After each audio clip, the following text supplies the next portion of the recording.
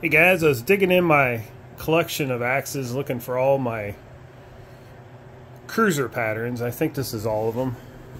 I thought I'd just go through them real quick. This is a Gambrel's Artisan. This is another Gambrel's Artisan, both from different time periods.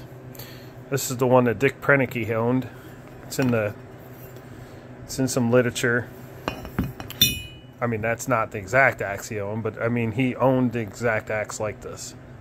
I don't have Dick Prenneke's axe, but I do. Okay.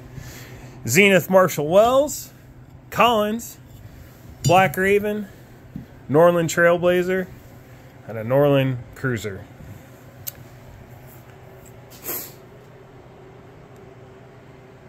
Good start.